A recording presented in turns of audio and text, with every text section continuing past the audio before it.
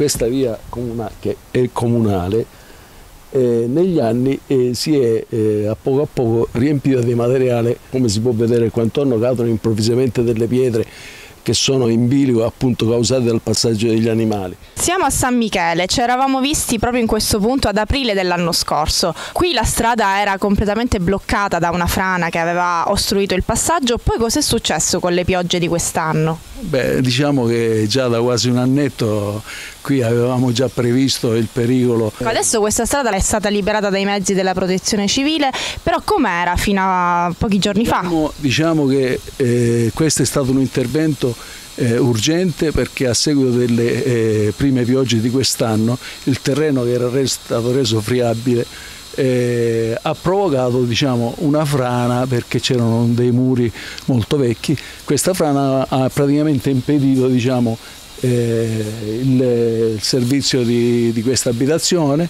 ed ha accentuato, diciamo, il rischio di allagamento, perché le abitazioni sono in un livello sottostante. Ecco, la terra era arrivata proprio fino a qui, fino a questi serbatoi. Noi ora vediamo il passaggio originario della strada. In pratica, come la documentazione che abbiamo anche agli atti, non esisteva più il passaggio, addirittura era qualche metro oltre, diciamo, il livello stradale, quindi l'acqua piovana non defluiva più minimamente. Ora, diciamo, visto l'intervento urgente che loro in una settimana hanno potuto fare, c'è il deflusso delle acque e quindi il pericolo è stato scongiurato. Speriamo che ci sia l'intervento definitivo per mettere in sicurezza, perché, diciamo, il problema non è risolto. È stato scongiurato il pericolo, ma il problema si risolverà qualora loro fanno delle opportune opere di contenimento che avranno programmato già nel bilancio 2024. Ricordiamo che questa è una delle vie più antiche del villaggio. Esatto, noi ci troviamo in una zona originale del villaggio, è un bene da tutelare e conservare, come del resto l'hanno riconosciuto, quindi queste viuzze è un peccato perderle, anche perché sono la memoria storica del nostro villaggio originario. Consigliere, siamo in via Grazia Deledda, una via che il villaggio di San Michele non ha potuto utilizzare negli ultimi 2 anni. Che cosa era successo e qual è l'iter che è stato portato avanti per liberarla?